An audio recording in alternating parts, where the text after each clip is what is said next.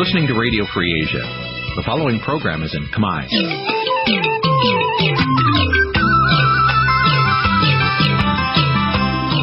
Nǐ chi càm bi tiệp xáy vệt chiu a zì sáy. Nǐ chi càm bi tiệp xáyរបស់វិទ្យុអាស៊ីសេរីជាភាសាខ្មែរវិទ្យុអាស៊ីសេរីសូមស្វាគមន៍លោកអ្នកនាងទាំងអស់ពីរដ្ឋធានី Washington នៃសហរដ្ឋអាមេរិកបាទពីរដ្ឋធានី Washington ខ្ញុំបាទទីនសាការីយ៉ាសូមជម្រាបសួរលោកអ្នកនាងដែលស្ដាប់ទាំងអស់ជាទីមេត្រីយើងខ្ញុំសូមជូនការផ្សាយសម្រាប់យប់ថ្ងៃអង្គារ400ខែទុតិយស័កឆ្នាំចសម្រាប់ស័កពុរសករាជ2562ត្រូវនៅថ្ងៃទី31ខែកក្កដាគ្រិស្តសករាជ2018បាទជាដំបូងនេះសូមអញ្ជើញលោកនាងស្ដាប់ព័ត៌មានប្រចាំថ្ងៃដែលមានមេត្តាដូចតទៅ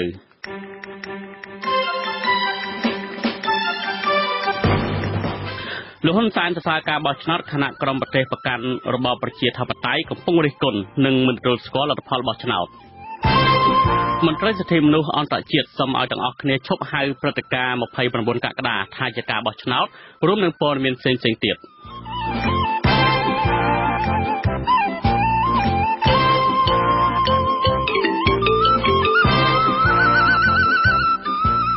បាទលោកនាងជាទីមេត្រីជាបន្តទៅនេះខ្ញុំបាទទីនសាការីយ៉ាសូមជូនព័ត៌មានពិស្ដាលោកហ៊ុនសែននៅថ្ងៃទី31ខែកក្កដាបានចេញមកការពីនឹងសរសើរការបោះឆ្នោតដល់របបរបស់លោកបានខំរៀបចំឡើងឋានៈក្រមប្រទេសនិងអ្នកនិយមប្រជាធិបតេយ្យកំពុងរិះគន់និងថ្កោលទោសថាជាការបោះឆ្នោតคล้ายៗគ្មានសេរីនិងយុត្តិធម៌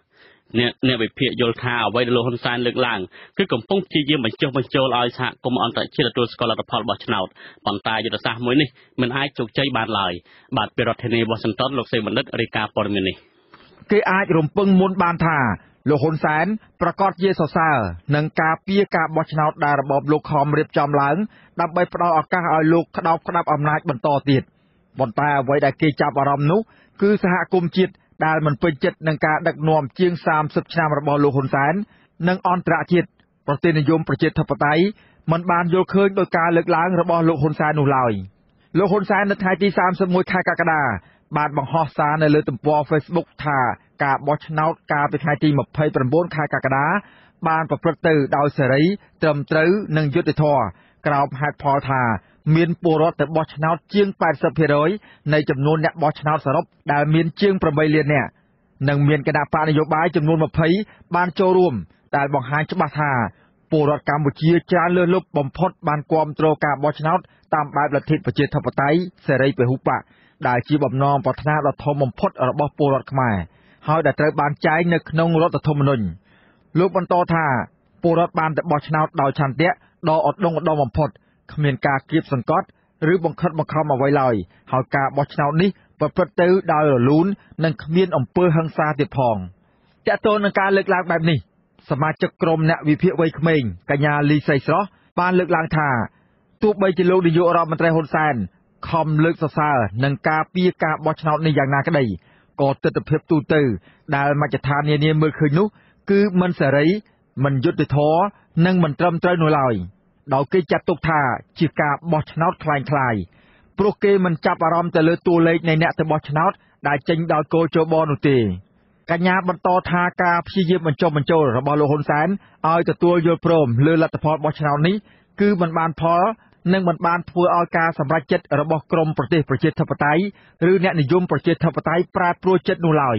ទំនោរនៃអន្តរជាតិគេមិនឈានដល់ការមើលទៅលើចំនួនអ្នកបោះឆ្នោតទេគេមើលទម្រង់បោះឆ្នោតមានន័យថាតើការបោះឆ្នោតហ្នឹងវាមានចូលរួមគណៈបកគ្រប់គ្រាន់ដែរទេហើយគណៈបកដែលចូលហ្នឹងគឺមានកាយសម្បទាគ្រប់គ្រាន់ក៏ដូចជាលក្ខណៈសម្បត្តិគ្រប់គ្រាន់ក្នុងការប្រកួតប្រជែងជាមួយនឹងគណៈបកកណ្ដាលអំណាចដែរអត់ពីព្រោះខ្ញុំគិតថារដ្ឋាភិបាលគាត់ព្យាយាមធ្វើម៉េចរៀបចំការបោះឆ្នោតឲ្យបានហើយជំរុញពលរដ្ឋឲ្យទៅបោះឆ្នោតនៅក្នុងន័យចង់ធ្វើឲ្យរដ្ឋាភិបាលរបស់ខ្លួនដែរនឹងកាត់ក្រោយការបោះឆ្នោតហ្នឹងគឺជារដ្ឋាភិបាលគ្រប់ច្បាប់តែប៉ុណ្ណឹងប៉ុន្តែបើសិនជាយើងមើលទៅលើទិន្នន័យយើងមើលទំនោរពលរដ្ឋផ្សេងៗថាអ្នកខ្លះគាត់អត់ទៅបានបោះឆ្នោតអ្នកខ្លះគាត់ទៅបោះឆ្នោតហើយគាត់មិនគូសមានន័យថាស្លឹកឆ្នោតដែលមិនបានកាងអាចច្រើនប៉ុន្តែទិន្នន័យរបស់វាហាក់ដូចជាផ្ទុយជាមួយនឹងទស្សនវិជ្ជាជាក់ស្ដែងរបស់ពលរដ្ឋមួយចំនួនណាព្រោះខ្ញុំនៅតាមមូលដ្ឋានក៏ខ្ញុំសង្កេតក៏ខ្ញុំសួរពលរដ្ឋដែរតែយើងអាចដឹងអំពីស្ថានភាពពលរដ្ឋមួយចំនួន អ្នកទៅបោះឆ្នោតគឺត្រូវបានគេបង្ខំមួយចំនួនត្រូវបានគេរើសអើងបើទៅយើងមិនទៅបោះអញ្ចឹងគាត់ក៏បង្ខំចិត្តទៅបោះហើយ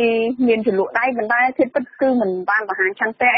នៅក្រៅការបោះឆ្នោតអាណត្តិទី6នេះគណៈបកប្រជាជនកម្ពុជាបានចេញរបាយការណ៍វិភាគលទ្ធផលបឋមមុនកោជបថាគណៈបកប្រជាជនកម្ពុជានឹងទទួលបានអាសនៈទាំង125នៅក្នុងរដ្ឋសភាគណៈបកគូប្រកួតតទល់ជាមួយនឹងគណៈបកប្រជាជនកម្ពុជាចំនួន19ទៀតនោះពុំមានលទ្ធភាពទទួលបានអាសនៈសភានោះឡើយគណៈបកប្រជាជនកម្ពុជាអះអាងថាទទួលបានសម្លេងឆ្នោតគាំទ្រប្រមាណជាង4លានសម្លេងដែលកើនឡើងជាង1លានសម្លេងបើប្រៀបធៀបទៅនឹងការបោះឆ្នោតជ្រើសរើសកុម្ពប្រសាឃុំសង្កាត់កាលពីឆ្នាំ2017កន្លងទៅសមាជិកក្រុមអ្នកវិភាគវ័យក្មេងយល់ថាអវត្តមានគណៈបកសង្គ្រោះជាតិគឺជាហេតុផលដ៏ធំមួយដែលគណៈបកការអំណាចទទួលបានជ័យជំនះដ៏មហិមានេះក៏ប៉ុន្តែកញ្ញាជឿជាក់ថារដ្ឋាភិបាលថ្មីដែលកើតឡើងក្រោយការបោះឆ្នោតគឺនៅតែពិបាកធ្វើឲ្យសហគមន៍អន្តរជាតិទទួលស្គាល់ហើយនៅតែរងសម្ពាធនិងទណ្ឌកម្មជាបន្តបន្ទាប់ដោយសារយើងឃើញថាគ្រាន់តែក្រោយលទ្ធផលចេញការបោះឆ្នោតហ្នឹងយើងឃើញមានស្ថានទូតអូស្ត្រាលីកាណាដាក៏ដូចជាសហរដ្ឋអាមេរិកក៏បានចេញនៅលិខិតថ្លែងតើតើនឹងការព្រួយបារម្ភតើតើនឹងការស្កោតទោសទៅលើការរៀបចំបោះឆ្នោតហ្នឹងអញ្ចឹងអ្វីដែលយើងបារម្ភគឺតើតើទៅនឹងនយោបាយកិច្ចការបរទេសជាមួយនឹងបណ្ដាប្រទេសប្រជាធិបតេយ្យយើងផ្សេងគឺលោកខាងលិចមានន័យថាគេអាចនឹងពិចារណាចំពោះការអនុគ្រោះពន្ធដោយយើងដឹងស្រាប់ហើយចំពោះការអនុគ្រោះពន្ធទៅសហភាពអឺរ៉ុបអានឹងក៏ជាអ្វីដែលយើងបារម្ភដែរថាបើសិនជាសហភាពអឺរ៉ុបគេនឹងពិចារណាចំពោះការដកទៅលើការអនុគ្រោះពន្ធកម្ពុជាគឺសេដ្ឋកិច្ចគឺយើងពិតជាមានការប៉ះពាល់នៅក្នុងស្រុកមែនទែនក្រមប្រទេសប្រជាធិបតេយ្យធំដូចជាសហរដ្ឋអាមេរិកកាណាដាអូស្ត្រាលីនិងសហភាពអឺរ៉ុបដែលមានប្រទេសជាសមាជិកចំនួន28បានចេញសេចក្តីថ្លែងការណ៍ព្រមព្រៀងបន្តបន្ទាប់គ្នាថាការបោះឆ្នោតអាណត្តិនេះមិនត្រឹមត្រូវទេនិងបង្ហាញពីបរាជ័យដ៏ធំបំផុតនៃប្រព័ន្ធប្រជាធិបតេយ្យដែលមានចែងនៅក្នុងរដ្ឋធម្មនុញ្ញកម្ពុជាការអះអាងបែបនេះដោយសារតែក្រមប្រទេសប្រជាធិបតេយ្យទាំងនោះយល់ឃើញថាបរិយាកាសនយោបាយទាំងមុននិងអំឡុងពេលបោះឆ្នោតមានការរឹតបន្តឹងយ៉ាងខ្លាំងដោយសារតែមានការផាត់ចោលគណៈបកសង្គ្រោះជាតិដែលជាគណៈបកប្រឆាំងដ៏ធំជាងគេនៅក្នុងប្រទេសកម្ពុជាចាប់ប្រធានគណៈបកសង្គ្រោះជាតិគឺលោកកឹមសុខាដាក់ពន្ធនាគារហាមឃាត់សិទ្ធិនយោបាយរបស់មន្ត្រីគណៈបកប្រឆាំងចំនួន118រូបនិងប្រើប្រព័ន្ធតុលាការដើម្បីរឹតបន្តឹងសិទ្ធិសេរីភាពគណៈបកប្រឆាំងអ្នកហ៊ានរិះគន់រដ្ឋាភិបាលអង្គការសង្គមស៊ីវិលព្រមទាំងប្រព័ន្ធផ្សព្វផ្សាយឯករាជ្យជាដើម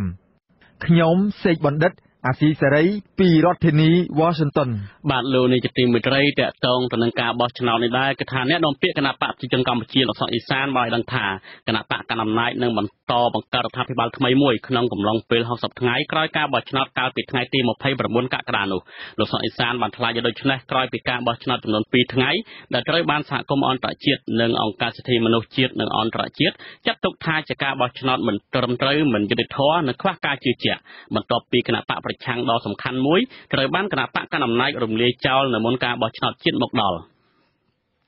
ទីភ្នាក់ងារ Reuters បានដកស្រង់សម្ដីលោកសុកអេសានថាព្រះមហាក្សត្រនឹងកោះអញ្ជើញសមាជិកសភាជាប់ឆ្នោតថ្មីទាំងអស់ឲ្យចូលរួមប្រជុំសភាជាលើកដំបូងក្នុងរយៈពេល60ថ្ងៃ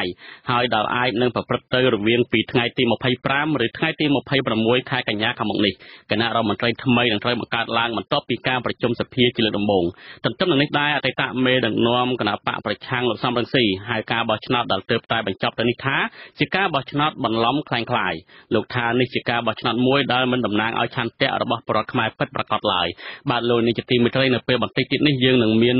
លោកសំរងស៊ីមកចូលរួមនៅក្នុងនីតិវេទិកាអ្នកស្ដាប់របស់យើងដែលនឹងជជែកអំពីផែនការរបស់គណៈបកសង្គ្រោះជាតិក្រោយពីការបោះឆ្នោតដែលគេចាត់ទុកថាជាការបោះឆ្នោតคล้ายៗនោះបាទលោកនាយកទីមេត្រីក្រោយការបោះឆ្នោតដ៏ចម្រូងចម្រាសនៅកម្ពុជាដែលគណៈបកប្រជាជនកម្ពុជារបស់លោកហ៊ុនសែនប្រកាសថាទទួលស្គាល់បានជ័យជំនះយ៉ាងត្រចះត្រចង់ដល់ទៅ25អាសនៈនោះខណៈដែលគ្មានគូប្រជែងពិតប្រាកដគឺគ្មានឡើយពាក្យពេចន៍ឬសារអបអរសាទរពីក្រុមប្រទេសលោកខាងលិចផ្ទុយទៅវិញសេចក្តីថ្លែងការណ៍ថ្កោលទោសនិងសម្ដែងក្តីបារម្ភជុំវិញលទ្ធផលនៃការបោះឆ្នោតនេះបន្តធ្លាក់មកជាហោហាយជំទឹះធ្វើជាកាដូដល់គណៈបកឈ្នះឆ្នោតដែលត្រូវបានសហគមន៍អន្តរជាតិចាត់ទុកថាជាការបោះឆ្នោតคล้ายៗនេះបាទពីរដ្ឋធានី Washington លោកមានរិទ្ធរាយការណ៍ព័ត៌មាននេះ ក្រៅពីសហរដ្ឋអាមេរិកសហភាពអឺរ៉ុប ប្រទេសអូស្ត្រាលីនិងប្រទេសកាណាដានៅក្រៅការបោះឆ្នោតដ៏ចម្រូងចម្រាសនេះឥឡូវនេះដល់វេនប្រទេសនូវែលសេឡង់និងប្រទេសអាល្លឺម៉ង់វិញម្ដងនាំគ្នាចេញមកប្រតិកម្មមិនទទួលស្គាល់លទ្ធផលនៃការបោះឆ្នោតនេះក្នុងសេចក្តីថ្លែងការណ៍ចេញផ្សាយនៅថ្ងៃទី31ខែកក្កដានេះរដ្ឋមន្ត្រីការបរទេសនូវែលសេឡង់លោក Winston Peter ថ្លែងថាប្រទេសនូវែលសេឡង់មានក្តីព្រួយបារម្ភចំពោះការបោះឆ្នោតជាតិនៅកម្ពុជាដែលគណបកប្រឆាំងត្រូវបានគេផាត់ចេញលោក Winston Peter ថ្លែងថាដើម្បីឲ្យប្រទេសកម្ពុជាមានប្រជាធិបតេយ្យស្របច្បាប់មួយបានជាការសំខាន់ដែលសម្លេងប្រឆាំងត្រូវបានគេដឹងឮនិងទទួលស្គាល់ប្រទេសនូវែលសេឡង់អំពាវនាវឲ្យលោកនាយករដ្ឋមន្ត្រីហ៊ុនសែនអនុញ្ញាតឲ្យគណបកប្រឆាំងធំជាងគេត្រូវតែអាចចូលរួមក្នុងឆាកនយោបាយឡើងវិញបាននិងដោះលែងរាល់អ្នកទោសនយោបាយទាំងអស់រួមទាំងប្រធានគណបកប្រឆាំងគឺលោកកឹមសុខាផងដែរសេចក្តីថ្លែងការណ៍ដដែលនេះបន្តថានៅមុនពេលឈានទៅរកការបោះឆ្នោតនេះតុលាការកំពូលនៃប្រទេសកម្ពុជាបានសម្រេចរំលាយគណបកប្រឆាំងធំជាងគេគឺគណបកសង្គ្រោះជាតិខណៈដែលប្រធានគណបកនេះគឺលោកកឹមសុខាត្រូវបានចាប់ដាក់ពន្ធនាគារដោយគ្មានគណបកប្រឆាំងចូលរួមការបោះឆ្នោតនេះបណ្ដាលឲ្យគណបកកណ្ដាលអំណាចអាចដណ្ដើមយកជ័យជំនះដោយភ្លូកទឹកភ្លូកដីរដ្ឋមន្ត្រីការបរទេសនូវែលសេឡង់លោក Winston Peter ថ្លែងបញ្ចប់ថាប្រទេសនូវែលសេឡង់គឺជាដៃគូដ៏យូរអង្វែងរបស់កម្ពុជាហើយបានចូលរួមចំណែកផ្ដល់នូវកិច្ចខិតខំប្រឹងប្រែងជាច្រើនក្នុងការនាំមកនូវដំណើរការអន្តរកាលឆ្ពោះទៅរកលទ្ធិប្រជាធិបតេយ្យតាមរយៈអង្គការសហប្រជាជាតិដល់ប្រទេសកម្ពុជាកាលពីដើមទសវត្សរ៍ទី90លោកបន្តថាយើងនៅតែត្រៀមខ្លួនរួចជាស្រេចដើម្បីបំពេញការងារជាមួយដៃគូកម្ពុជាក្នុងការស្ដារឡើងវិញនៅស្ថាប័នប្រជាធិបតេយ្យនិងដំណើរការនានាដើម្បីអនុញ្ញាតឲ្យមានការបោះឆ្នោតដោយសេរីនិងត្រឹមត្រូវដោយឡែករដ្ឋាភិបាលសហព័ន្ធនៃប្រទេសអាល្លឺម៉ង់តាមរយៈអ្នកនាំពាក្យការិយាល័យកិច្ចការបរទេសរបស់សហព័ន្ធនៅក្នុងសេចក្តីថ្លែងការណ៍ចេញផ្សាយកាលពីថ្ងៃទី30ខែកក្កដាឲ្យដឹងថារដ្ឋាភិបាលសហព័ន្ធអាល្លឺម៉ង់បានកត់សម្គាល់ឃើញថាការបោះឆ្នោតនៅកម្ពុជានេះបានប្រព្រឹត្តទៅដោយសន្តិវិធីក៏ប៉ុន្តែការប្រព្រឹត្តទៅដោយសន្តិវិធីតែនៅក្នុងថ្ងៃបោះឆ្នោតនេះមិនមែនមានន័យថាជាការគ្រប់គ្រាន់សម្រាប់ផ្ដល់ឲ្យនូវភាពស្របច្បាប់ដល់លទ្ធផលនៃការបោះឆ្នោតនោះទេដោយសារតែការបោះឆ្នោតនេះបានធ្វើឡើងខណៈដែលនៅមុនការបោះឆ្នោតនេះមានការចាប់ខ្លួនមេដឹកនាំគណបកប្រឆាំងធំជាងគេគឺលោកកឹមសុខាកាលពីដើមខែកញ្ញាឆ្នាំ2017ការរំលាយគណបកប្រឆាំងកាលពីខែវិច្ឆិកាឆ្នាំ2017និងការហាម5មិនឲ្យមន្ត្រីជាន់ខ្ពស់នៃគណបកសង្គ្រោះជាតិចំនួន118រូបចូលរួមក្នុងសកម្មភាពនយោបាយសេចក្តីថ្លែងការណ៍បន្តថារដ្ឋាភិបាលសហព័ន្ធអាល្លឺម៉ង់អំពាវនាវជាបន្ទាន់ដល់ប្រទេសកម្ពុជាឲ្យត្រឡប់មកគោរពគោលការណ៍ប្រជាធិបតេយ្យឡើងវិញដោយមានចែងនៅក្នុងរដ្ឋធម្មនុញ្ញនិងកិច្ចព្រមព្រៀងសន្តិភាពទីក្រុងប៉ារីសហើយរដ្ឋាភិបាលសហព័ន្ធអាល្លឺម៉ង់មានឆន្ទៈក្នុងការគាំទ្រប្រទេសកម្ពុជាឲ្យដើរស្របតាមគន្លងនេះភ្លាមក្រោយពីថ្ងៃបោះឆ្នោតដ៏ចម្រូងចម្រាសនេះសហភាពអឺរ៉ុបដែលមានប្រទេសសមាជិក28ប្រទេសបានបញ្ជាក់ចំហត្រង់ថាលទ្ធផលនៃការបោះឆ្នោតនេះមិនអាចជឿទុកចិត្តបានឡើយហើយមិនអាចទទួលយកបានឡើយព្រោះការបោះឆ្នោតនេះខ្វះការប្រកួតប្រជែងស្មោះត្រង់និងត្រឹមត្រូវហើយមិនឆ្លុះបញ្ចាំងពីឆន្ទៈរាស្ត្រពិតប្រាកដរីឯសហរដ្ឋអាមេរិកក្រៅពីសម្ដែងការខកចិត្តខ្លាំងបច្ចុប្បន្នក៏កំពុងពិចារណាអំពីជំហានបន្ទាប់ទៀតតាមរយៈការពង្រីកបន្ថែមនៅបម្រាមទឹកធការនិងការដាក់ទណ្ឌកម្មតាមគោលដៅផ្សេងទៀតខ្ញុំបាទមានរិទ្ធអាស៊ីសេរីពីរដ្ឋធានី Washington បាទលោកនាយកទីមេត្រីមន្ត្រីសិទ្ធិមនុស្សអន្តរជាតិសូមឲ្យទាំងអស់គ្នាឈប់ហៅព្រឹត្តិការណ៍ថ្ងៃទី29ខែកក្កដាថាជាការបោះឆ្នោតព្រោះការបោះឆ្នោតតាមបែបប្រជាធិបតេយ្យគេមិនធ្វើដោយអ្វីដែលរបបលហ៊ុនសែនកំពុងតែរៀបចំនេះទេមន្ត្រីដដែលរូបនេះថែមទាំងព្យាករណ៍អំពីផលអាក្រក់ជាច្រើននឹងកើតមានឡើងចំពោះប្រទេសកម្ពុជាដោយសារតែការបន្តចង់ក្រាញអំណាចហួសហេតុរបស់លោកហ៊ុនសែនបែបនេះបាទសូមលោកនាងរងចាំស្ដាប់សេចក្តីរាយការណ៍របស់យើងរឿងនេះនៅពេលផ្សាយលើកក្រោយទៀតបាទនៅមុនថ្ងៃបោះឆ្នោតអាជ្ញាធរកម្ពុជានៃបកកណ្ដាលអំណាចបានប្រើវិធីសាស្ត្រលួងលោមផងបង្ខំផងនិងគំរាមប្តឹងផងដើម្បីឲ្យប្រជាពលរដ្ឋចេញទៅបោះឆ្នោតទោះបីជាកោជបដែលគេចោទថាលំអៀងទៅរកបកកណ្ដាលអំណាចនោះប្រកាសថាគណៈបកប្រជាជនកម្ពុជាទទួលបានសម្លេងឆ្នោតភ្លុកទឹកភ្លុកដីក៏ដោយចុះក៏គណៈបកកណ្ដាលអំណាចមួយនេះមិនទាន់អស់ចិត្តនឹងការគំរាមនៅឡើយទេដោយសារប្រជាពលរដ្ឋរាយការណ៍មកថាអាជ្ញាធរនៅតាមស្រង់ឈ្មោះប្រជាពលរដ្ឋ ដែលមិនបានទៅចុះឈ្មោះបោះឆ្នោតថែមទៀតបរដ្ឋអះអាងថាមេភូមិនិងប្រជាពលរដ្ឋភូមិមួយចំនួនកំពុងដើរប្រមូលឈ្មោះរបស់ពលរដ្ឋនិងបង្ហាញឈ្មោះពលរដ្ឋណាដែលមិនទៅបោះឆ្នោតទាំងនោះតាមបណ្ដាញសង្គម Facebook ទៀតផងបាទសូមលោកនាងរងចាំស្ដាប់សេចក្តីរាយការណ៍នេះនៅកម្មវិធីផ្សាយរបស់យើងលើកក្រោយបានលោកនាយកទីមេត្រីរបបក្រុងភ្នំពេញបានដាក់ពង្រាយកងកម្លាំងកងរាជអាវុធហត្ថជាច្រើននៅតាមទីសាធារណៈផ្លូវធំក្រុងភ្នំពេញនិងមានការដាក់ពង្រាយកងកម្លាំងប៉ូលីសនៅតាមបណ្ដាស្ថានទូតនានាពិសេសគឺស្ថានទូតចិននៅក្រៅការបោះឆ្នោតនេះដែលគេចោទថាជាការបោះឆ្នោតคล้ายៗរួចរាល់ហើយនោះអ្នកនាំពាក្យ កងរាជអាវុធហត្ថថាការដាក់កងកម្លាំង PM គឺដើម្បីសម្រួលចរាចរណ៍ឯសង្គមស៊ីវិលថាចម្លែកព្រោះនៅពេលបនទានធំម្ដងទោះជាស្ទះចរាចរណ៍ខ្លាំងយ៉ាងណាក៏គេកម្រឃើញវត្តមានប៉ូលីសចរាចរណ៍គឺ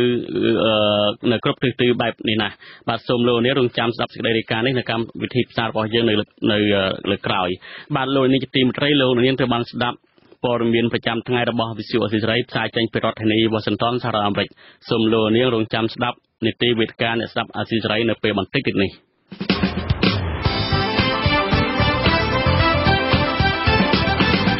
បាទលោកនាងជាទីមេត្រីជាបន្តទៅនេះគឺជានីតិវេទិកាអ្នកស្ដាប់អាស៊ីសេរី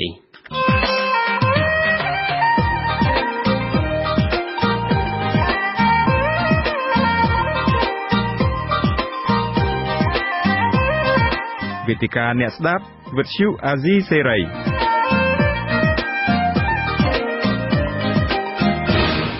បាទខ្ញុំបាទទីនសាការីយ៉ាសូមជម្រាបសួរលោកនាងជាថ្មីម្ដងទៀត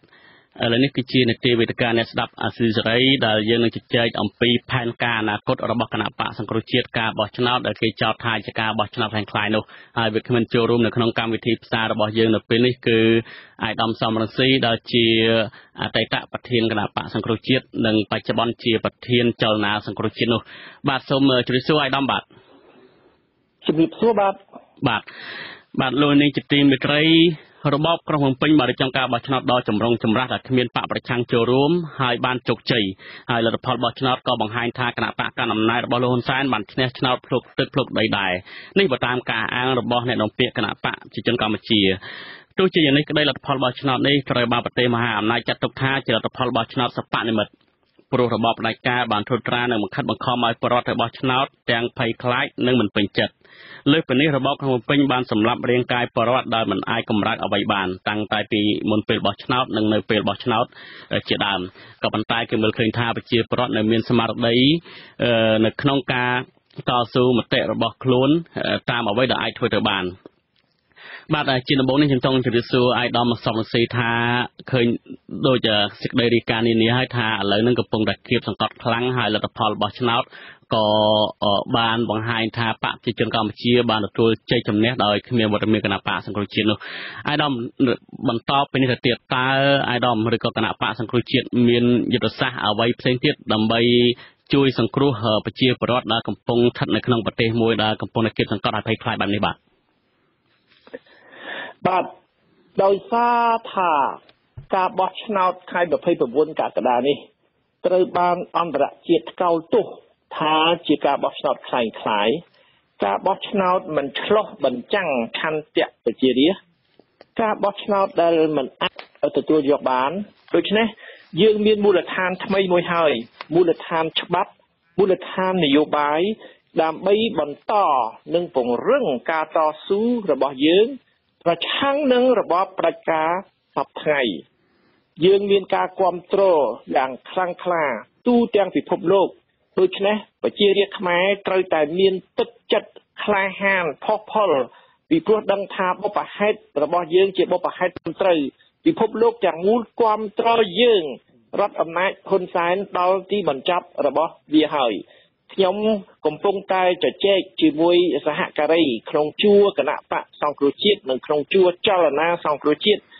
ដើម្បីរៀបចំវិធានការមួយចំនួនដែលយើងយកមកអនុវត្តក្នុងពេលឆាប់ៗនេះនិយាយឲ្យខ្លីគឺការបង្ហាញឆន្ទៈប្រជារាស្ត្រខ្មែរថាយើងមិនទទួលស្គាល់យើងទាត់ចោលលទ្ធផលនៃការបោះឆ្នោតคล้ายៗនេះស្របទៅនឹងការមិនទទួលស្គាល់ការទាត់ចោលលទ្ធផលនៃការបោះឆ្នោតคล้ายៗនេះពីសហគមន៍អន្តរជាតិ បាទអាយដាមមានប្រសាសន៍ថាអាយដាមបានជជែកសហការីរបស់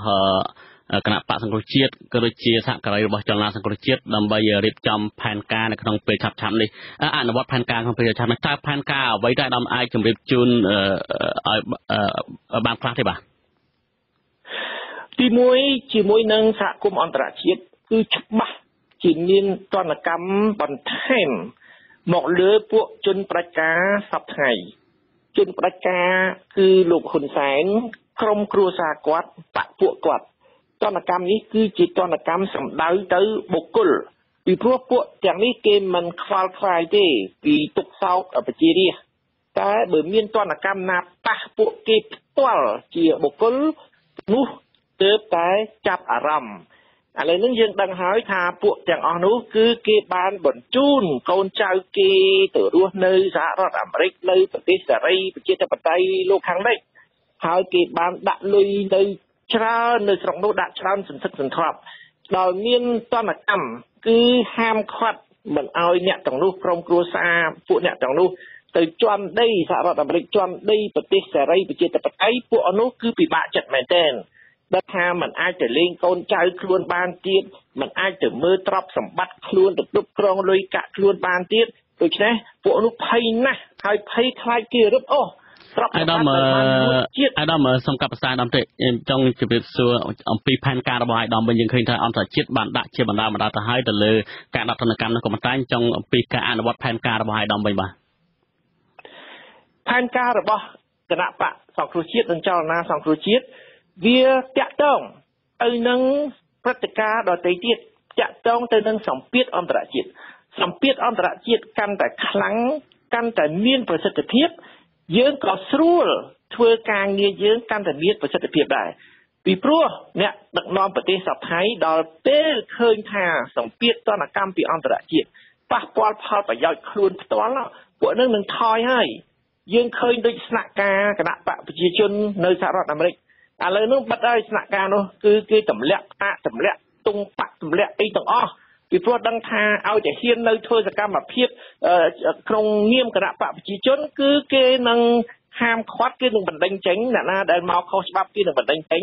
សូម្បីតែចូលសញ្ជាតិអាមេរិកក៏គេអាចដកសញ្ជាតិដែរពីព្រោះជនជាតិអាមេរិកណាដែលទទួលបានសញ្ជាតិដោយសារចូលសញ្ជាតិអាដាមចង់ងាកមកបាទអាដាមសំទោសខ្ញុំចង់ងាកមកសំណួរខ្ញុំវិញអាដាមថាការឡាសម្ពាធកាន់តែខ្លាំងការងាររបស់អាដាមក៏មានប្រសិទ្ធភាពដែរខ្ញុំចង់ឲ្យអាដាមបង្ហាញពីការងារនិងការងារអីខ្លះបាទសូមបញ្ជាក់លាក់បាទជានេះទៀតបាទការងារឲ្យរបបលោកហ៊ុនសែនលុបចោលវិធានការជាតិសង្កត់មកលើប្រជាពលរដ្ឋដោយលើកឡើងនិយាយឲ្យបាញ់មិញការគម្រាមកំហែងនៅតាមមូលដ្ឋានបោះឆ្នោតហើយនៅតែដើរសម្លុតគេដើរស្រង់ឈ្មោះគេដើម្បីទៅធ្វើទុកបុកម្នេញគេឲ្យតែរដ្ឋាភិបាលហើយអាជ្ញាធរដឹកនាំដោយលោកហ៊ុនសែននេះបន្តធ្វើបាបប្រជារាស្ត្រអញ្ចឹងតទៀតគឺសម្ពាធទណ្ឌកម្មមកលើគាត់និងលើពួក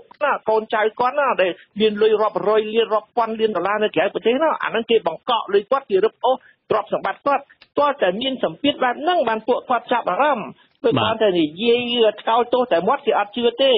នឹងហើយការងារមួយយើងត្រូវតែធ្វើម៉េចឲ្យមានសម្ពាធឲ្យកាន់តែខ្លាំងដើម្បីឲ្យក្រុមហ៊ុនសែននេះថយកុំឲ្យធ្វើបាបប្រជារាស្ត្រតទៅទៀតបាទអាដាមនិយាយថាសម្ពាធកាន់តែខ្លាំងការងារនឹងមានប្រសិទ្ធភាពអាដាមអាចបង្ហាញឈ្មោះបានទេតើមន្ត្រីណាខ្លះដែលយកលុយទម្លាក់នៅក្រៅប្រទេសនោះបាទយើងឃើញឈ្មោះដែលសហរដ្ឋអាមេរិកគេចេញឈ្មោះទាំងប្រមាណអ្នកម្ដងគេចេញ12អ្នកមួយទៅបានគេចេញ17អ្នកមានខ្លះឈ្មោះជាន់គ្នាទេប៉ុន្តែឈ្មោះដែលជាមុខសញ្ញានោះវាកាន់តែរីកធំឡើងហើយអ្វីដែលគេធ្វើនេះគេមិនមែនធ្វើលេងទេគេមុននឹងចេញឈ្មោះអ្នកទាំងនោះគេបានធ្វើការស្រាវជ្រាវហើយមើលទៅឈ្មោះក្នុងបញ្ជី17អ្នកហ្នឹងទៅមិនបាច់ឲ្យខ្ញុំអានឈ្មោះអ្នក17ខ្ញុំអ្នកស្ដាប់យើងក៏ដឹងដែរអ្វីដែលឈ្មោះដែលគេដាក់បានបង្ហាញមកហ្នឹងក៏ប៉ុន្តែខ្ញុំចង់ជម្រាបឲ្យដំបើអាចបញ្ចេញបានឈ្មោះក្រៅពីដែលគេបានបញ្ចេញមាននរណាទៀតទេបាទឈ្មោះដែលគេបញ្ចេញមិនមែនតែមានសហរដ្ឋអាមេរិកផ្ទាល់ទេមិនមែនគ្រាន់តែរដ្ឋាភិបាលទេ គឺមានឈ្មោះអ្នកដឹកនាំប្រទេសមួយចំនួនដូចជាលោកគង់វិបុលដូចជាលោកប៉ុលសរឿនឈ្មោះក្រៅពីនឹងអាដាមសុំឈ្មោះក្រៅពីនឹងមានទេបាទទេខ្ញុំមិនមែនជាអ្នកស៊ើបអង្កេតទេខ្ញុំចាំមើលលទ្ធផលអ្នកស៊ើបអង្កេតអ្នកដែលគេមានជំនាញហើយគេមានបច្ចេកទេសគេមានលទ្ធភាពស៊ើបអង្កេតយើងគ្រាន់តែបានឃើញលទ្ធផលដែលគេបញ្ចេញប៉ុណ្ណឹងយើងមានការសប្បាយចិត្តខ្លះហើយបាទអរគុណដល់លោកនាងជាទីមេត្រីបើសិនជាលោកនាងមានសំណួរឬក៏មតិយោបល់សួរមកកាន់អាដាមសំសេផ្ទាល់សូមលោកនាងដាក់លេខទូរស័ព្ទនៅក្នុងក្នុង comment ដែលយើងកំពុងតែផ្សាយផ្ទាល់នេះបាទអាដាមចង់ងាកមកអាដាមបន្តទៀតអាដាមមានប្រសាសន៍ថាឥឡូវនេះបញ្ហាដែលសំខាន់គឺនៅរងចាំមើលសម្ពាធអន្តរជាតិកាន់តែខ្លាំងហើយការអនុវត្តការងាររបស់អាដាមនឹងកាន់តែមានប្រសិទ្ធភាពមួយវិញទៀតយើងមើលនៅក្នុងប្រទេសដែលជាប់នៅកម្ពុជាពិសេសគឺប្រទេសសិង្ហបុរីសង្ហបុរីដែលជាប្រទេសមួយដ៏ជឿនលឿនជាទីបំផុតនៅក្នុងអាស៊ានហើយមេដឹកនាំប្រទេសនេះគឺថាលោកលីខ្វាន់យូនឹងបានលើកឡើងនៅទស្សនៈមួយដ៏សំខាន់គឺថាលោកមិនចង់ឲ្យពលរដ្ឋរបស់ខ្លួននឹងពឹងលើបរទេសទេប៉ុន្តែឲ្យពលរដ្ឋរបស់ខ្លួននឹងឈររឹងមាំដោយខ្លួនឯងអញ្ចឹងនៅក្នុងដំណាក់កាលនេះសម្រាប់កម្ពុជាវិញដែលកំពុងតែរងនៅការគៀបសង្កត់ការរឹតបន្តឹងសិទ្ធិសេរីភាពសពបែបយ៉ាងថែមទាំងរំលាយគណៈបកសង្គ្រោះជាតិកន្លងមកថែមទៀតតើអាយដាមមានអ្វីដើម្បីឲ្យពលរដ្ឋកម្ពុជារឹងមាំដោយខ្លួនឯងហើយមិនបាច់ពឹងបរទេសនោះបាទតើមានផែនការយុទ្ធសាស្ត្រអីដែរទេបាទផែនការយុទ្ធសាស្ត្រទាល់តែយើងដឹកនាំប្រទេសព្រោះយើងគ្រាន់តែតាមមើលគេដឹកនាំប្រទេសតាមរបៀបដែលគេដឹកនាំប្រទេសសពថ្ងៃនឹងហើយដែលធ្វើឲ្យប្រទេសហិនហោចផងប្រជារាស្ត្រនៅតែក្រផងប្រជារាស្ត្រអត់មានសិទ្ធិសេរីភាពនិយាយតវ៉ាអីបន្តិចតតែសោះហើយគេរៀបចំការបោះឆ្នោតខ្លាយបែបនេះយើងត្រូវតែរៀបចំកម្លាំងយើងធ្វើយ៉ាងដូចម្ដេចជំរុញដោយមានការគ្រប់គ្រងពីអន្តរជាតិតែយើងត្រូវរករូបមន្តផ្ទៃក្នុងដើម្បីធ្វើឲ្យកម្លាំងនេះគឺកាន់តែផុសផុលឡើងតាមរូបភាពណាមួយនឹងហើយហៅថាយុទ្ធសាស្ត្រយុទ្ធវិធីដែលសហការីខ្ញុំនិងខ្លួនខ្ញុំកំពុងតែជជែកគ្នាហើយយើងធ្វើការវិភាគទៅឃើញថាស្ថានភាពអំណោយផលលទ្ធផលនៃការបោះឆ្នោតមួយដែលគេមិនទាន់បានសង្កត់ធ្ងន់ឃើញថាអត់មានគណៈបកណាមកជំនួសគណៈបកសង្គ្រោះជាតិបានទេយុទ្ធសាស្ត្រលោកហ៊ុនសែនគាត់ចង់បំបែកគណៈបកសង្គ្រោះជាតិហើយគាត់ជំរុញឲ្យមានការបង្កើតគណៈបកតូចដើម្បីទាញសម្លេងពីគណៈបកសង្គ្រោះជាតិតែមើលលទ្ធផលទៅគឺ0គឺ0គណៈបកទាំង19នោះគឺ0នឹងហើយដែលជាកម្លាំងចិត្តជាកម្លាំងនយោបាយរបស់យើងអន្តរជាតិឃើញថាគណៈបកសង្គ្រោះជាតិមួយដែលតំណាងឲ្យឆន្ទៈប្រជារាស្ត្រខ្មែរដែលតតាំងជាមួយហ៊ុនសែនជំរុញឲ្យមានការផ្លាស់ប្ដូរយើងមុននឹងធ្វើអីយើងត្រូវមើលមូលដ្ឋានសិនយើងមុនដើរទៅណាយើងមើលផ្លូវសិនអាផ្លូវដែលយើងដើរនោះគឺថាវារឹងមាំជាទីបំផុតក្រោយពីការបោះឆ្នោតផ្សេងៗនេះបាទអរគុណអាដាមមុននឹងខ្ញុំបន្តសំណួរទៅអាដាមទៀតថាតើគណៈបកសង្គ្រោះជាតិមានរូបមន្តផ្ទៃក្នុងបែបណាហើយមានមូលដ្ឋានបែបណានោះខ្ញុំចង់ជួបអ្នកស្ដាប់យើងមួយរូបសិនគឺលោកឆៃមនីសូមចេញបាទលោកឆៃមនីសូមចេញបាទបងខ្ញុំចង់សួរទៅខាងអាដាមសមត្ថភាពបាទតើអត់មានវិធីសាស្ត្រនឹងជាថាយុទ្ធសាស្ត្ររបស់គាត់ធ្វើយ៉ាងណាដើម្បីឲ្យអន្តរជាតិហ្នឹងគេដាក់គម្រាមមកខាងដាក់គម្រាមមកខាងរបបហ៊ុនសែនហ្នឹងបាទលោកឆៃមនីថាមានយុទ្ធសាស្ត្រនិងវិធីសាស្ត្របែបណាស្ដីខ្ញុំសួរអាដាមសំស៊ីមុននឹងបន្តិចតែខ្ញុំចង់ជម្រាបសួរលោកឆៃមនីវិញតើនៅតំបន់របស់លោកនៅខេត្តតាកែវហ្នឹងមានប្រតិបត្តិឆ្នោតច្រើនទេបាទខាងការចំណាយខាងខ្ញុំមើលទៅថានិយាយទៅអ្នកចូលរួមបោះឆ្នោតតិចបងប្រហែលជា30-40% បាទអញ្ចឹងពីអាការគូវាចោលហ្នឹងគឺច្រើនដែរបងគូវាចោលក៏ច្រើនដែរអញ្ចឹងលទ្ធផលកោចបដល់បង្ហាញថាពលរដ្ឋបោះឆ្នោតជាង 80% លោកជឿទេបាទនិយាយទៅសម្ដីមកគួរជបខ្ញុំអត់មានជំនឿមិនពេកតោះបងព្រោះការនិយាយថា 80% នេះគឺជាការបំផោងទិន្នន័យតែម្ដងបាទអញ្ចឹងលោកឆៃមនីមានអីថែមទេបាទបាទខ ខ្ញុំចង់មើលថារបបដែលគេបន្លំនេះគឺជារឿងមួយដែលធ្វើឲ្យអន្តរជាតិគេអត់ទុកចិត្តតែម្ដងបងបាទហើយបាទអរគុណច្រើនលោកឆៃមនីបាទអាយដាមសំស៊ីមានអ្វីឆ្លើយបន្ថែមទៅនឹងសំណួររបស់លោកឆៃមនីបាទគឺច្បាស់ណាស់ដែលលោកឆៃមនីលើកឡើងអំបញ្ញមិញណានេះជាការយល់ដឹងយល់ឃើញជាទូទៅហើយឥឡូវយ៉ាងនៅក្នុងស្រុកទាំងនៅក្រៅប្រទេសគេយល់ឃើញថាតួលេខដែលកជបបានបញ្ចេញមកទល់នឹងពេលនេះគឺតួលេខคล้ายមិនអាចជឿបានដល់ទៅសោះទាំងអស់គ្នាគេឃើញថាការបោះឆ្នោតលើកនេះឆ្នាំ2018នេះ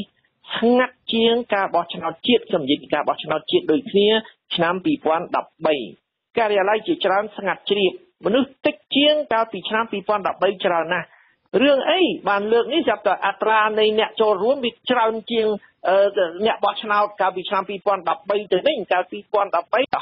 69%ទេកាលនោះមានគណៈបកសង្គ្រោះជាតិចូលរួមគណៈបកសង្គ្រោះជាតិបានអំពាវនាវឲ្យប្រជាពលរដ្ឋទៅបោះឆ្នោតឲ្យប្រមូលប៉ុណ្ណឹងខំប៉ុណ្ណឹងបានតែ69%ដល់ឆ្នាំ2013គណៈបកសង្គ្រោះជាតិធ្វើពហិការអំពាវនាវកុំឲ្យប្រជារាស្ត្រទៅបោះឆ្នោតឲ្យទិញការិយាល័យបោះឆ្នោតស្ងាត់ជាងមុនឆ្ងាយចាប់ទៅតួលេខឡើងពី69ទៅ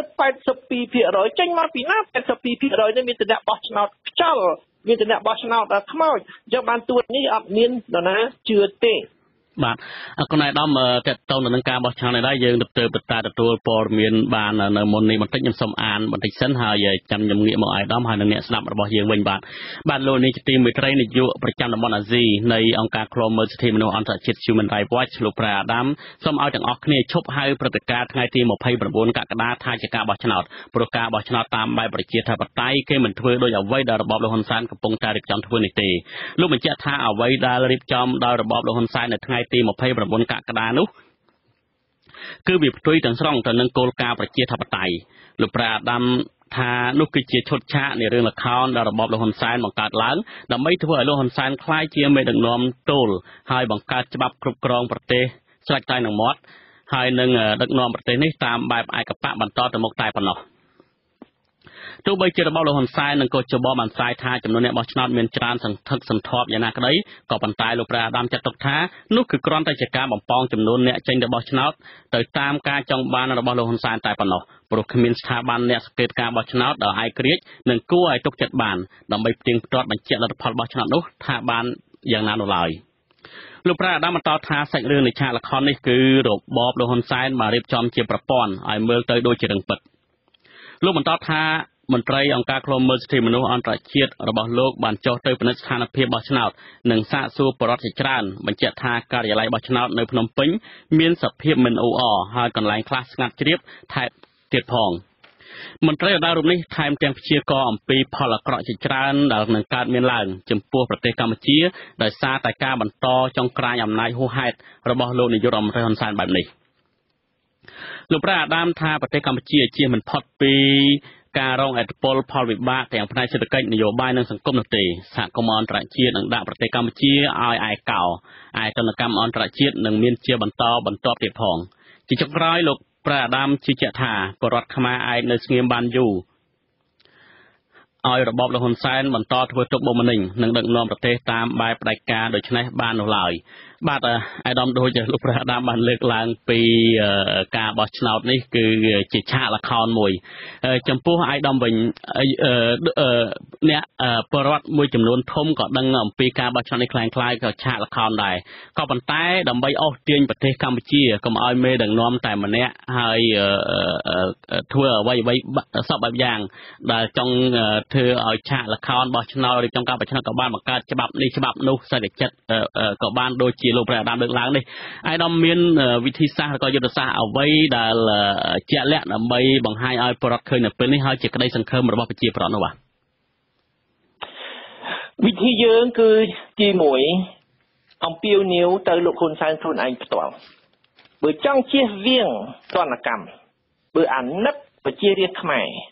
កុំឲ្យទទួលផលវិបាកដោយសារទណ្ឌកម្មសេដ្ឋកិច្ចជាទូទៅលោកហ៊ុនសែនត្រូវតែចុះចេញពីតំណែង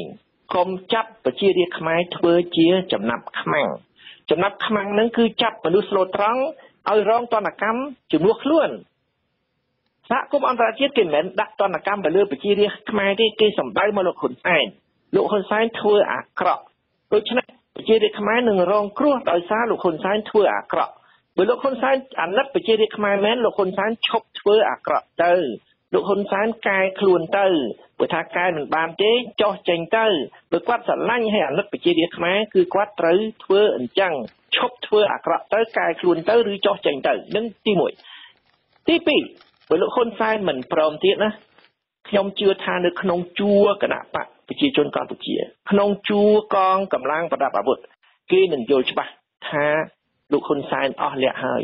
ពិភពលោកទាំងមូលអ្នកដែលគេមានគំនិតជឿនលឿនប្រជាធិបតេយ្យគេស្រឡាញ់អាណិតប្រជារាស្ត្រគេខោទោសគាត់ទាំងអស់គ្នាដូច្នេះលោកហ៊ុនសែនអត់មានអនាគតទៀតទេជាបុគ្គលអាដាមលោកសាពេលវេលាខ្លីខ្ញុំចង់កាប់ប្រសាសន៍អាដាមតិចអ្វីដែលអាដាមរៀបរាប់នេះគឺថាប្រពៃច្រើនបានដឹងទៅហើយដូចជាលោកព្រះអាដាមបានរៀបរាប់អំបញ្ញមិញចេះអញ្ចឹងខ្ញុំចង់ដឹងអំពីផែនការយុទ្ធសាស្ត្ររបស់ចលនាសង្គ្រោះជាតិវិញតើដូចខ្ញុំសួរមិញអញ្ចឹងអ្វីជាកត្តាសំខាន់ចម្បងដែលធ្វើឲ្យបរដ្ឋមានក្តីសង្ឃឹមទៅមុខទៀតនោះបាទយើងនឹងធ្វើចលនាសង្គ្រោះជាតិនឹងធ្វើចលនានៅគ្រប់មជ្ឈដ្ឋានទាំងអស់ក្នុងមជ្ឈដ្ឋានគណៈបកប្រជាជនកម្ពុជាខ្លួនឯងដែលគេដឹងខ្លួនថាហ៊ុនសែនអស់លក្ខហើយមិនត្រូវភ្ជាប់វាសនារបស់អ្នកដែលស្រឡាញ់ជាតិដែលគិតវែងឆ្ងាយជាមួយវាសនាហ៊ុនសែនទេវាសនាហ៊ុនសែនជាបុគ្គលគឺវាសនាដ៏អាក្រក់ដូច្នេះបងប្អូនជនរួមជាតិនៅក្នុងជួរគណៈបកប្រជាជននៅជាមួយហ៊ុនសែនដល់ណាទៀតហ្នឹងហើយយើងធ្វើចល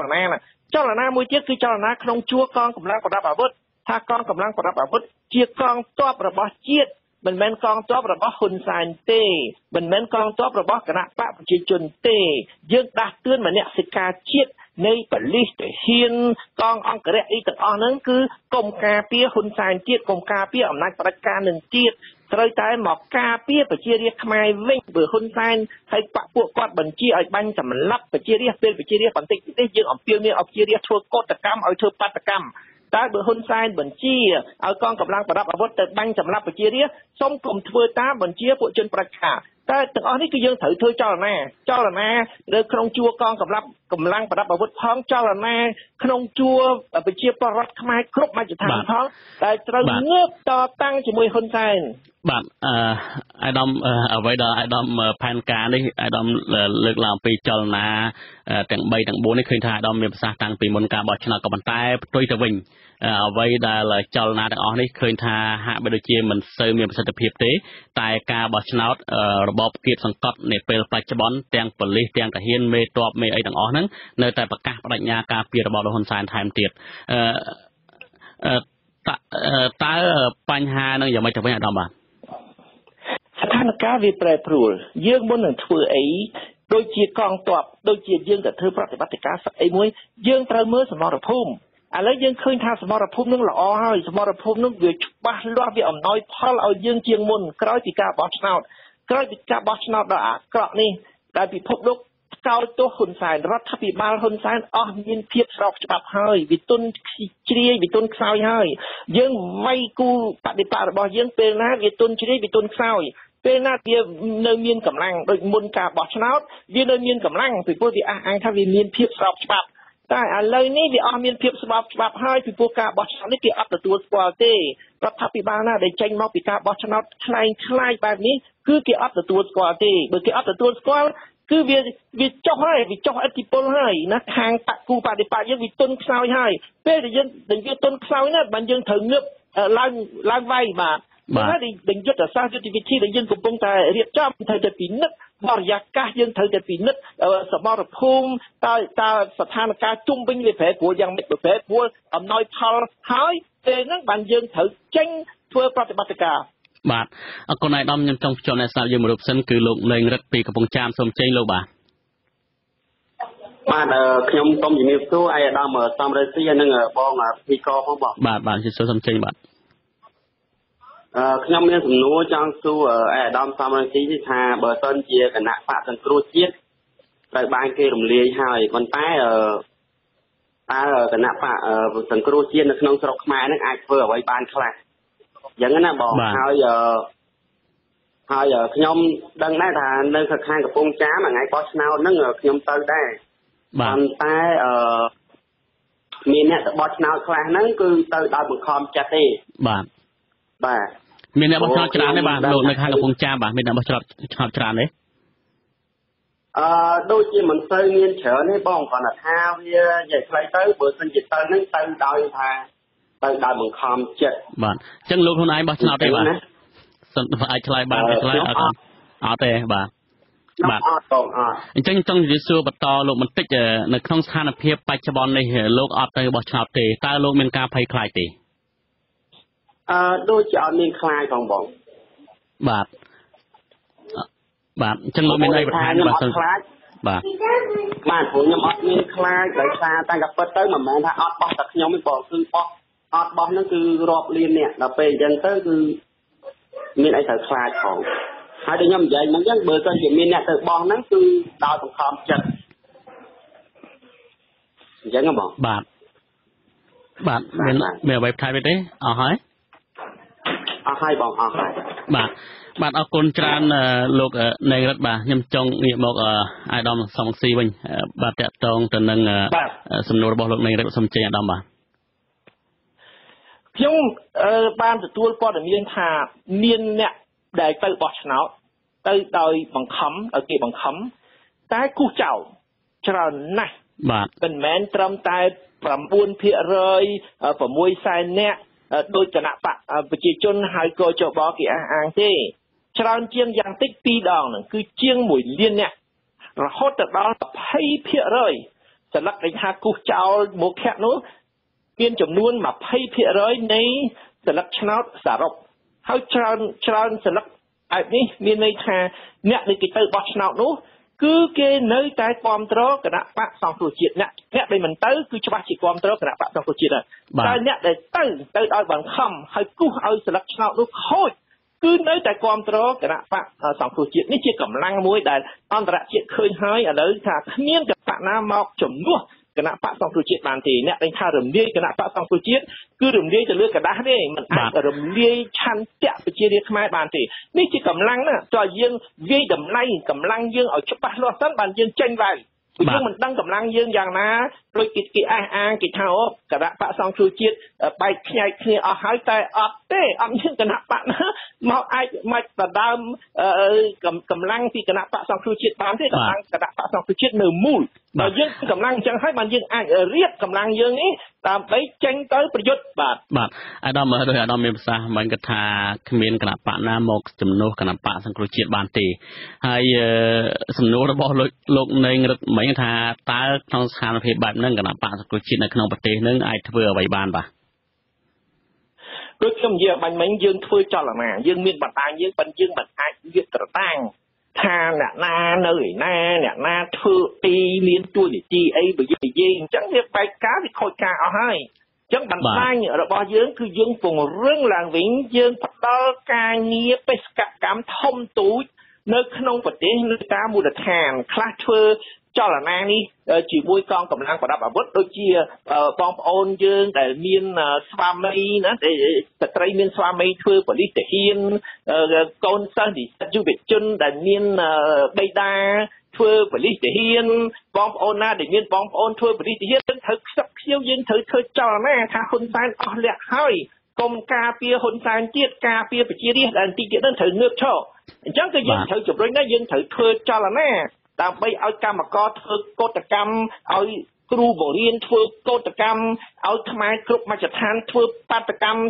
មដោយសន្តិវិធីដោយអហិង្សាអញ្ចឹងចលនានោះត្រូវទន្ទឹមគ្នាចលនាប្រជាពលរដ្ឋឲ្យងើបឈរផងហើយចលនាកងកម្លាំងប្រដាប់អាវុធកុំឲ្យបាញ់សម្លាប់ប្រជាពលរដ្ឋផងឲ្យការពារប្រជាពលរដ្ឋទៅវិញនឹងចលនាដែលយើងធ្វើគៀបគួបផ្សំនឹងសម្ពាធពីអន្តរជាតិដែលអន្តរជាតិជួយយើងពេញទំហឹងពេលនេះយើងនឹងប្រមូលកម្លាំងទាំងអស់ហ្នឹងដើម្បីឲ្យជំរុញឲ្យមានការផ្លាស់ប្ដូរជាក់ស្ដែងពីព្រោះស្ថានភាពនៅឆ្នាំ2018នេះក្រោយពីការបោះឆ្នោតនេះ គឺមិនដូចមុនទេមុនហ៊ុនសែនជាដឹកនាំរដ្ឋាភិបាលស្របច្បាប់រដ្ឋាភិបាលស្របច្បាប់គឺគេអាចធ្វើអីបានច្រើនណាប៉ុន្តែបាត់បង់ភាពស្របច្បាប់ហ្នឹងនិយាយគេឈប់ឲ្យខ្ចីលុយនេះបានថាមានទស្សនវិជ្ជាច្រើនណាវាមានទស្សនវិជ្ជានយោបាយទស្សនវិជ្ជាសង្គមទស្សនវិជ្ជាសេដ្ឋកិច្ចទស្សនវិជ្ជាហិរញ្ញវត្ថុទស្សនវិជ្ជាពាណិជ្ជកម្មយើងត្រូវតែធ្វើចលនាទៅធ្វើការងារគ្រប់នៅគ្រប់ទស្សនវិជ្ជាទាំងអស់ហ្នឹងបានយើងអាចសម្រេចលទ្ធផលរួមបានបាទអរគុណអាយដាមមិនអាចបញ្ជាក់លាតត្រដាងឲ្យឃើញអំពីយុទ្ធសាស្ត្រពិតប្រាកដទេដោយសារជារឿងសម្ងាត់ប៉ុន្តែខ្ញុំចាប់អារម្មណ៍3ចំណុចដែលអាយដាមមានប្រសាសន៍ថាយុទ្ធសាស្ត្រគឺថាទី1ចលនាប្រជាពលរដ្ឋចលនាកងកម្លាំងប្រអាវុធគុំបែកកណ្ដងនៅលើប្រជាពលរដ្ឋហើយនឹងសម្ពាធពីអន្តរជាតិឥឡូវសូមជាប់អ្នកស្ដាប់យើងលោកភិរមពីខេត្តបន្ទាយមានជ័យសិនបាទសូមចេញបាទលោកភិរមពីខេត្តបន្ទាយមានជ័យសូមចេញបាទបាទសូមចេញលោកបាទយេស៊ូបាទសូមចេញបាទសូមជម្រាបសួរលោកប្រធានសំស៊ីផងហើយជម្រាបសួរបុគ្គលទីរៃផងខ្ញុំមានសំណួរមួយខ្ញុំសួរអាយដាមសំស៊ីសួរថាបើសិនជារបបលោកហ៊ុនសែននៅតែអញ្ចឹងតើចលនាក្នុងស្រុកយើងទាំងអស់គ្នានឹងអាចប្រមូលផ្ដុំធ្វើបាតកម្មអ្វីមួយបានដែរឬអត់បាទហើយខ្ញុំសូមបញ្ចេញមតិបន្តិចទៀតសូមអត់ស្នើយរឿងថាបោះឆ្នោតបន្តិចអូខេបាទសូមចេញខាងខ្ញុំនេះបាទយើងខ្ញុំតាមទៅមើលដូចនៅពូខ្ញុំចឹងនិយាយមើលទៅដូចបោះឆ្នោតបានត្រឹម 40% ហើយខ្ញុំឆ្ងល់ដែរដល់លឺច្រើនពេកហ្នឹងខ្ញុំអត់ស្នើចាឲ្យពោះលេងនៅក្នុងភូមិខ្ញុំវាចូល1200សលេងហើយបោះបានតែវាក្នុង500សលេងអីហ្នឹងហើយជាច្រើនគឺពលករដែលគាត់អត់មកបោះឆ្នោតហ្នឹងគឺច្រើនដល់ហើយដល់ពេលតួលេខច្រើនពេកហ្នឹងអស់ស្នើទៅបាទខ្ញុំមានតែប៉ុណ្្នឹងទេបងអញ្ចឹងលោកបោះឆ្នោតទេថ្ងៃនោះអត់បានបងអត់បានបោះដែរអញ្ចឹងលោកជឿមិនជឿលើលទ្ធផលនេះអត់ជឿទេអត់ជឿទេថាបងសពបណ្ដោយអត់ជឿបាទបើត្រឹមបងត្រឹម50% ខ្ញុំជឿដល់ច្រើនពេកហ្នឹងអត់ជឿដល់បាទអរគុណលោកអរគុណបាទអាដាមសំណួររបស់លោកមិញថាស្ថានភាពបែបហ្នឹងតើបាតកម្មប្រមុំនៅបាតកម្មបានអត់បាទសូមចេញអ្វីដែលលោកសួរនឹងមានន័យថាក្នុងចិត្តគាត់ត្រៀមខ្លួនហើយគាត់ថាយើងអាចធ្វើអីបានទេនោះយើងគិតទាំងអស់គ្នាថ្នាក់ដឹកនាំគណៈបកសង្គ្រោះជាតិគិតទាំងអស់គ្នាយើងទទួលព័ត៌មានយើងស្ទាបស្ទង់មតិយើងឆ្លើយឆ្លងគ្នាជាមួយមូលដ្ឋានហើយថាមូលដ្ឋាននោះត្រៀមខ្លួនហើយនិយាយសួរខ្ញុំថាយើងគួរធ្វើអីឥឡូវហ្នឹងព្រោះយើងសម្រេចពេលណាអីធ្វើកន្លែងណាពេលណាយើងនឹងសម្រេចជាមួយគ្នាហើយយើងនឹងធ្វើជាមួយគ្នាអញ្ចឹងมันមានបដិសេធលទ្ធភាពអីទេលទ្ធភាពអីក៏មានកើតបានឡើងដែរហើយអ្វីដែលលើកឡើងបាញ់មិញណាថាអ្នកដែលទៅបោះឆ្នោតតិចតែហើយអ្នកដែលទៅបោះឆ្នោតមួយចំនួនដែលទៅបោះឆ្នោតដែលគេបង្ខំគឺគូសចោលគូសមុខខៈឲ្យមុខខៈតែគណៈបព្វជិជនបានយកសម្លេងមុខខៈហ្នឹងយកទៅបោកឲ្យជាសម្លេងគណៈបព្វជិជនអញ្ចឹងលទ្ធផលនោះវាចម្លែកតែគណៈបព្វជិជនទទួលបាន125កៅអីលើ125នោះដោយសារគាត់លួចសម្លេងដែលអ្នកគូសស្លឹកឆ្នោតមុខខៈគាត់យកអាសម្លេងមុខខៈហ្នឹងឲ្យថាជាសម្លេងគ្រប់គ្រងគណៈបព្វជិជនហើយគេធ្វើអីក្នុងការិយាល័យបោះឆ្នោតចែកទៅគេហ្នឹងព្រោះការបោះឆ្នោត2018នេះខុសពីការបោះឆ្នោតមុនកាលពីការបោះឆ្នោតមុនមានភ្នាក់ងារគណៈបកសង្គ្រោះជាតិយើងទៅមើលយើងទប់ទល់តែឥឡូវអត់មាននរណាទប់ទល់ទេខិតតែគ្នាទីតែទាំងអស់ហ្នឹងចូលជបហើយនឹងគណៈបព្វជិជនគេចង់ថាម៉េចស្រាញ់ចិត្តគេចង់បញ្ចេញតួលេខស្រាញ់ចិត្តគេបានអញ្ចឹងហើយបានគេអស់សំណើចគ្រប់គ្នាតួលេខដែលគណៈបព្វជិជនឲ្យចូលជបចេញមកនេះនឹងហើយជាលើកទឹកចិត្តយើងថាឥឡូវនេះពេលវេលាមកដល់ហើយដែលយើងត្រូវងើបឈរដើម្បីផ្លាស់ប្ដូររដ្ឋអំណាចផ្ដាច់ការនឹងចេញបាទអរគុណអាយដាមមួយជ្រុងទៀតយើងមើលអំពីខាងគណៈបកប្រជាជនកម្ពុជាវិញអ្នកនាំពាក្យគណៈបកប្រជាជនកម្ពុជាបានបញ្ជាក់ហើយថាក្នុងរយៈពេល60ថ្ងៃទៀតយោងតាមរដ្ឋធម្មនុញ្ញនឹងគេនឹងអាចបង្កើតរដ្ឋាភិបាលថ្មីក្រោយការបោះឆ្នោតនេះអ្វីដែលជាកត្តាសំខាន់មួយទៀតនឹងគឺថា ចិនកាលពីបោះឆ្នោតឲ្យភ្លាមចិនបានស្នើរដ្ឋាភិបាលនឹងបង្កើតរដ្ឋាភិបាលឲ្យបានឆាប់រហ័សឃើញថាលោកហ៊ុនសែនមិនហាក់បីដូចជាមិនខ្វល់អំពីសម្ពាធទេលោកក៏ធ្លាប់អះអាងថាចង់ដាក់ទណ្ឌកម្មយ៉ាងម៉េចក៏បានដែរគឺលោកអត់ខ្វល់ទេឥឡូវហ្នឹងកម្ពុជាកំពុងតែងាកទៅរកចិនជាចម្បងអ្វីដែលយើងមើលមួយជ្រុងទៀតហ្នឹងគឺចិនចាប់យកកម្ពុជាជាភូមិសាស្ត្រនយោបាយដ៏សំខាន់ដើម្បីវិផលប្រយោជន៍គ្នាទៅវិញទៅមកយើងឃើញថាលោកហ៊ុនសែនបានបំពេញបំណងចិនមួយដល់អ្នកវិភាគគឺមើលឃើញថាយ៉ាងសំខាន់កាលពីឆ្នាំ2012គឺថានៅពេលដែលកម្ពុជាបានបំពេញជាតួនាទីជាប្រធានអាស៊ានហ្នឹងគឺអត់បានចេញសេចក្តីថ្លែងការណ៍រួមទេពេលនោះគឺថាចំនួនសមុទ្រជិតខាងត្បូងកំពុងតែបង្កបញ្ហាជាធំហើយចិនមានផលប្រយោជន៍ទៅលើចំនួនហ្នឹងតើចិននៅជាខ្នងបង្អែកដ៏សំខាន់នេះជាទស្សនៈរបស់អាយដាមវិញតើយ៉ាងម៉េចទៅវិញបាទរឿងនេះធ្វើឲ្យខ្ញុំនឹកឃើញដល់ស្រីប៉ុលពតដែលដឹកនាំកម្ពុជាប្រជាធិបតេយ្យខ្មែរក្រហមនោះពេលដែលសម្លាប់ប្រជារាស្ត្ររាប់លាននោះគឺគេថ្កោលទោសប៉ុលពតឬគេថ្កោលទោសលោកហ៊ុនសែនពេលនេះអញ្ចឹងហើយប៉ុលពតថាគាត់អត់ខ្វល់ទេគាត់មានចិនគ្រប់គ្រងគាត់ឥតលក្ខខណ្ឌឥឡូវលោកហ៊ុនសែនដូចគ្នាអញ្ចឹងគាត់ថាគាត់អត់ខ្វល់ទេគាត់សម្លាប់លទ្ធិប្រជាធិបតេយ្យអ្នកណាថ្កោលទោសស្គាល់ទៅតែគាត់មានចិនគ្រប់គ្រងគាត់ឥតលក្ខខណ្ឌឥឡូវយើងឃើញអនាគតវាសនាប៉ុលពតយ៉ាងម៉េចខ្ញុំជឿថាវាសនាហ៊ុនសែនមិនខុសពីវាសនាប៉ុលពតទេពីព្រោះទង្វើដូចគ្នាទៅបំរើផលប្រយោជន៍ចិនធ្វើឲ្យខូចខាតផលប្រយោជន៍ខ្មែរហើយសូមនិយាយថានៅប្រទេសកម្ពុជាលោកហ៊ុនសែនមិនមែនធ្វើឲ្យខូចខាតផលប្រយោជន៍ខ្មែរផលប្រយោជន៍ប្រទេសមួយចំនួនផលប្រយោជន៍មហាអំណាចលោកសេរីពីលោកហ៊ុនសែនទៅគ្រប់គ្រងចិននេះចិនកំពុងតែដឹកនាំនយោបាយវិទីទៅប៉ះពាល់ដល់សេរីភាពក្នុងការធ្វើនាវាចរក្នុងការដឹកទំនិញតាមសមុទ្រចិនទៅវិទីយកកោះនេះកោះនោះបោះអ្នកនេះបោះអ្នកនោះធ្វើឲ្យប្រទេសមួយចំនួនគេបារម្ភពីប្រទេសជប៉ុនប្រទេសវៀតណាមប្រទេសអូស្ត្រាលីរហូតទៅដល់ប្រទេសឥណ្ឌាអញ្ចឹងហ៊ុនសែនកំពុងតែលេងភ្លើងទៅចូលដៃជាមួយចិននេះលេងភ្លើងហ្នឹងចិននោះវាឆេះដៃវាឆាប់វាឆាប់ខ្លួនឯងនឹងឆេះខ្លួនឯងទាំងប្រាណទាំងអស់ហ្នឹងហើយបានខ្ញុំបូកសរុបទៅណាស្ថានភាពទាំងនៅក្នុងប្រទេសទាំងស្ថានភាពទាំងនៅក្នុងតំបន់ស្ថានភាពទាំងលើឆាកអន្តរជាតិទាំងមូលគឺអំណោយផលឲ្យអ្នកប្រជាធិបតេយ្យរបបលោកហ៊ុនសែនដល់ទីបញ្ចប់របស់វាហើយបើយើងបូកសរុបយើងធ្វើវិភាគជាទូទៅអញ្ចឹងការសន្និដ្ឋាននេះគឺមិនអាចប្រកែកបានទេបាទអរគុណអាយដាមខ្ញុំបញ្ជាន់អ្នកស្ដាប់យើងដោយសារនាទីជិតចប់ហើយអ្នកមកពីបាត់ដំបងសូមលាក់ឈ្មោះសូមចេញបាទលោកសូមសួរតែម្ដងទៅបាទពេលវេលាខ្លីបាទសូមចេញហៅឡូពីបាត់ដំបងបាទលឺទេបាទខ្ញុំជិះទៅបងវាថ្មីហើយនឹងឥឡូវយើងសួរបាទសួរលឺបាទសូមចេញបាទលឺសូមចេញឡូលឺហើយសូមចេញបាទខ្ញុំសូមសួរពីអាដាមព្រួយទៅសារមិនដែលថាឲ្យជួយជំរុញឲ្យអន្តរជាតិជួយដាក់ទណ្ឌកម្មឲ្យបានឆាប់រហ័សលោកចង់ឃើញទណ្ឌកម្មបែបណាទៅលោកបាទហៅឡូបាទចំពោះលោកវិញជាប្រជាពលរដ្ឋចង់ឃើញទណ្ឌកម្មបែបណាឆាប់រហ័សណាបានមានធ្លាក់បាទអរគុណដោយសារទណ្ឌកម្មដូចអាមេរិកដូចដែលគាត់ពមៀនអញ្ចឹងបាទអរគុណដោយសារយើងពិបាកតាក់ទងគ្នាអាយដាមសំស៊ីបាទតាក់ទងនៅសំណួររបស់លោកពីបាត់ដំបងមិញមានអីបន្ថែមបាទខ្ញុំលឺខ្ញុំលឺឲ្យខ្ញុំអាចយល់បាទសំចេញបាទកម្មមួយដែលយើងមិនទាន់បានលើកអំបញ្ញមិញណាគឺទណ្ឌកម្មហិរញ្ញវត្ថុរបបលោកហ៊ុនសែននេះគាត់រស់ត្រាតែខ្ចីលុយគេ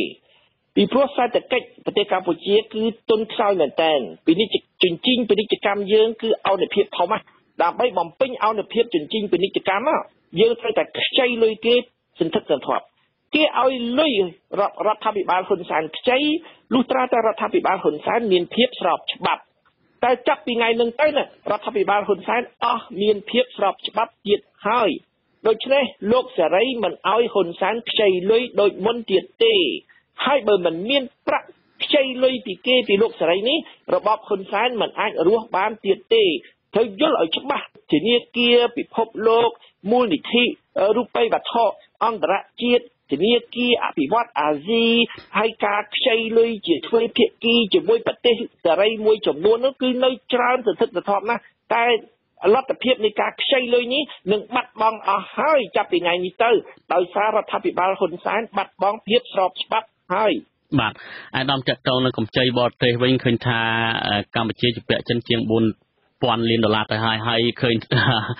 រដ្ឋាភិបាលជាខ្នងបង្អែកដ៏សំខាន់របស់របបបច្ចុប្បន្នគឺចិននឹងតែម្ដងតែផ្ដល់ជំនួយឥតសំណងផងជាកម្ចីផងនោះតើយ៉ាងម៉េចទៅវិញបញ្ហាហ្នឹងបើចិននៅក្រោយអ្នកជួយផ្ដល់លុយនេះ